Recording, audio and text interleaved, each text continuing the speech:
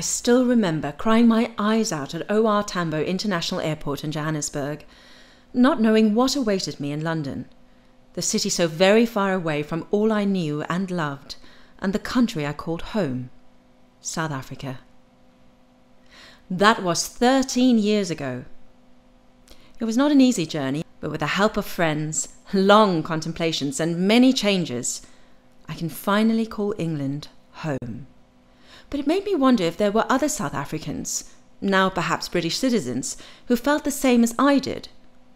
Or was it smooth sailing from day one for them? What would they tell young South Africans hoping to travel to the UK or elsewhere in the world? I asked a few friends to help me, and armed with a basic camera and mic, we set out on our little adventure to find like-minded individuals across the UK to tell us their story. Our first volunteer is the very lovely Stuart Chell from Greenwich in London. And so it begins.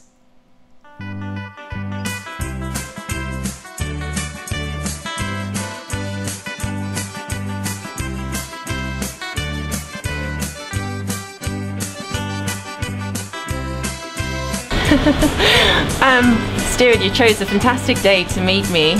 Well, this is English weather to a T. This is why we're here, isn't it? Well, really? Is that why you came over, just for the weather? Just for the rain. I love it.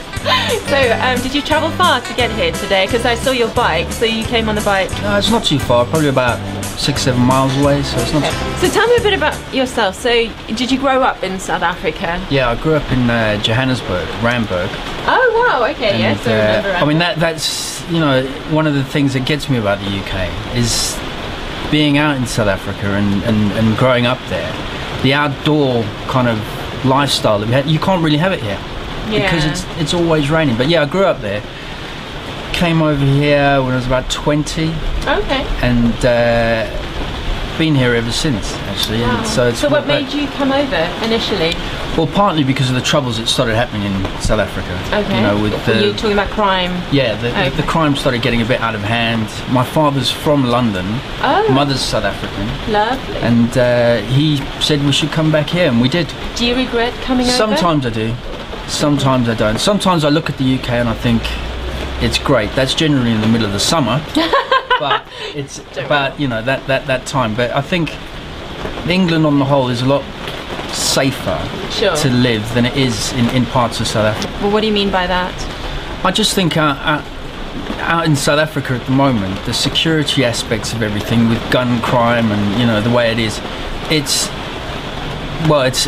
difficult to live there now. Okay. I think I'd love to go back, don't get me wrong, but I think it's difficult to live there. Yeah. Whereas in England they don't have guns. I always thought they were mad not having guns as policemen, but it actually, I think it works because there's less gun crime in the UK. Okay.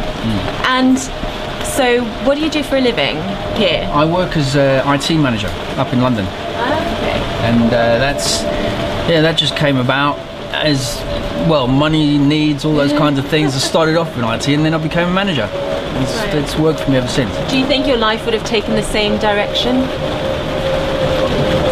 That's a good question. I'm not actually sure.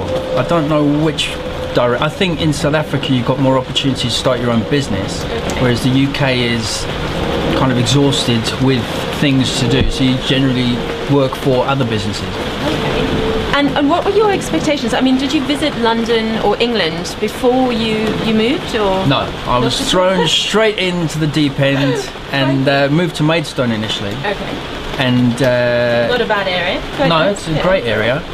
And lived with my grandparents for about 6 months, which was well, it was sweet, so to speak, but it was hard until we got our own house, and then we moved to we still moved within Maidstone, but we moved as a family. Okay. And what were your initial expectations?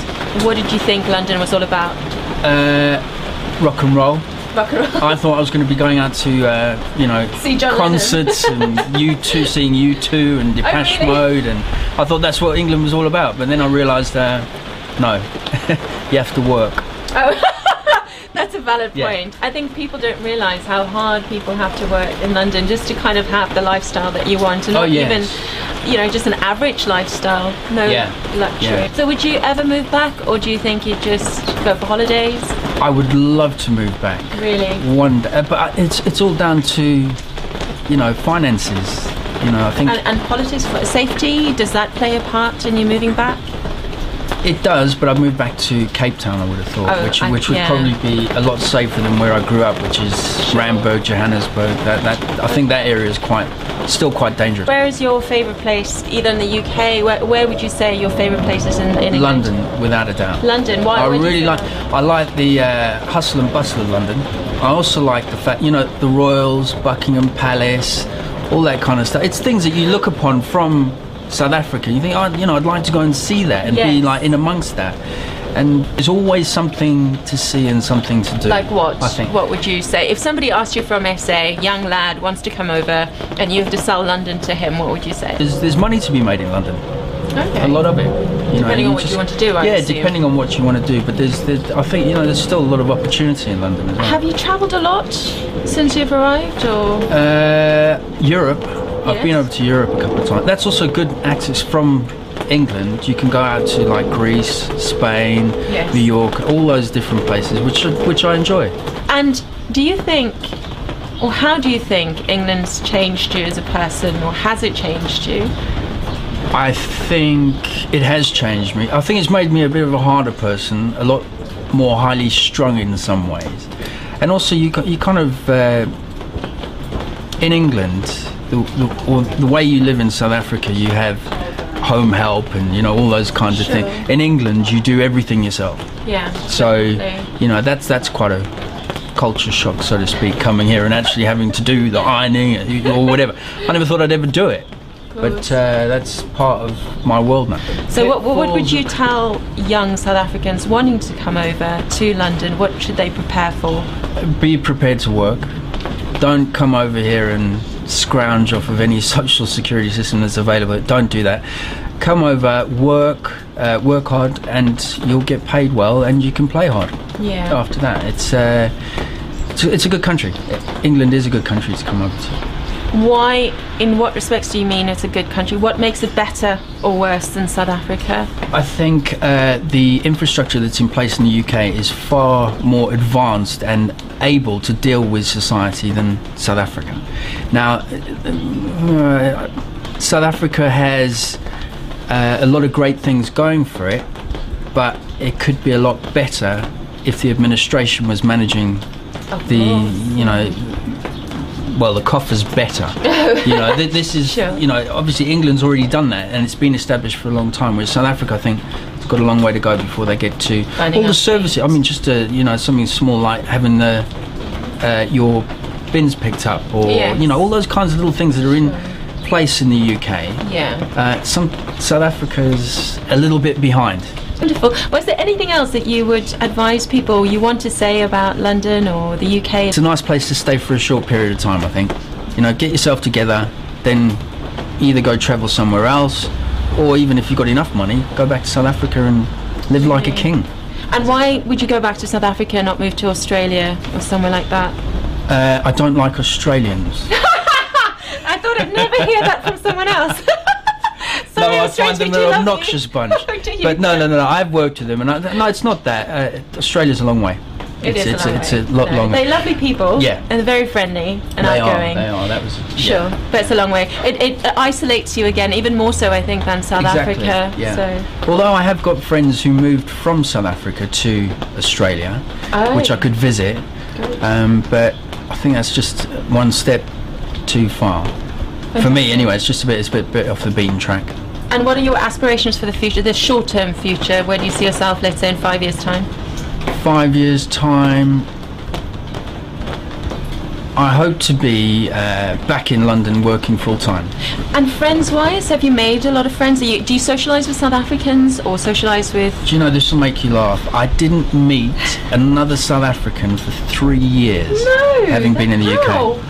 When you live out in the suburbs or out in the counties, as they say, it's one of those things you kind of integrate into English society, which I found a lot of South Africans who have been here haven't done. No, they don't. That's they stick, you know, within their own. And why do you think that is? I don't know.